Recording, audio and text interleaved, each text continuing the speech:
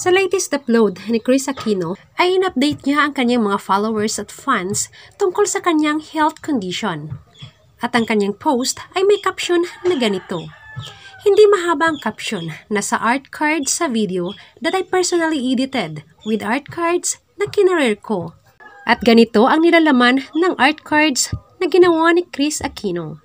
Thursday, March 10, the three of us were admitted for all preliminary tests. Listed in chronological order is what was done March 11, 2022. Number 1, PET or CT scan. I am so thankful. Our prayers are being heard by our Lord and Savior. Maraming salamat for being our prayer warriors. From the PET or CT scan results, Dr. Francis gave me the happy news. Walang tumors, no cancer detected. Number 2, upper endoscopy. Dr. Junard Ko's findings are erosive gastritis and gastric ulcer. Number 3, bone marrow aspiration for biopsy. Done by Dr. Francis Lopez. For me, one of the most thorough doctors in the Philippines. Para wag na tayong malito, kumuha po ako ng bone marrow fluid from my back pelvic bone. That sample is now being tested to rule out a blood-related disorder associated with my weight loss and my being anemic. Mahirap ako maging pasyente sa dami ng bawal sa akin. Salamat na lang at mahusay si Dr. Henry Lu and his team for pain management. I won't lie to you. There's this. Parang nabugbog ng bongga feeling in my lower spine but apart from my medicinal limitations. Halos wala na kasi akong fat to help cushion my bones. Kaya exag ang sakit. Skin, then diretso sa buto. Process and heat or miss para makahanap ng okay na pwesto. Paghihiga at kung uupo. I constantly remind myself to keep thanking God since my current pain is temporary. Malalagpasan rin kaya bawal umangal. Maraming mas malala ang pinagdadaanan. At may hinihintay pang mga resulta, kaya manahimik, magpasalamat at patuloy na magdasal. A special thank you to Kuya Josh.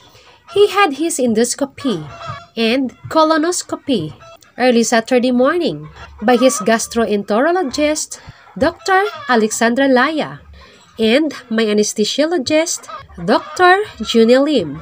He's a kind-hearted, compassionate, expert, humble, even if acknowledged as one of the best in his field.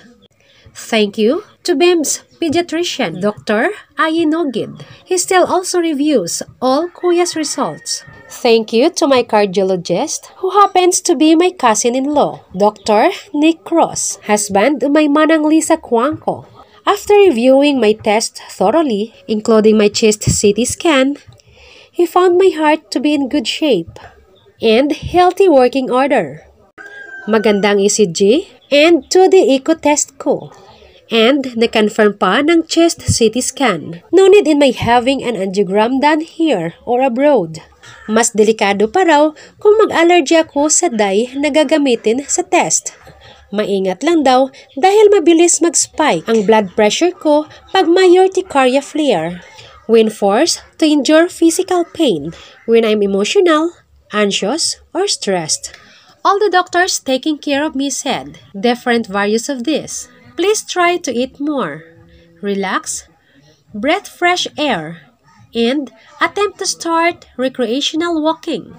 Since we are traveling to consult with more allergy, immunology, and hematology experts, they said to please make it a true health and wellness trip. Iregalo ko raw sa sarili ko at sa mga anak ko. I didn't blur the logo of the hospital where I confined in because everyone here has been respectful of our privacy and they've constantly been giving my sons, our team, and me safe, responsible health care. Katatapos lang ng second solar infusion. Thank you, Dr. Hazel David. Impossible task na makahanap ng viable vein for my IV. Thank you, Dr. Kachi Canlas, Australia, and Dr. Nika Australia. Thank you, Dr. Anthony Piano. I shared my journey because pinagdarasal, inuunawa, at nagbibigay kayo ng panahon para kamustahin ako. That's why I believe you deserve the truth coming straight from me. Thank you, Ate Andy Cuangco, Dr. Lisa Cuangco Bautista, and Pretty Ninang Ninay Kas Rina Cuangco Tupaco for taking turns staying with Kuya Josh.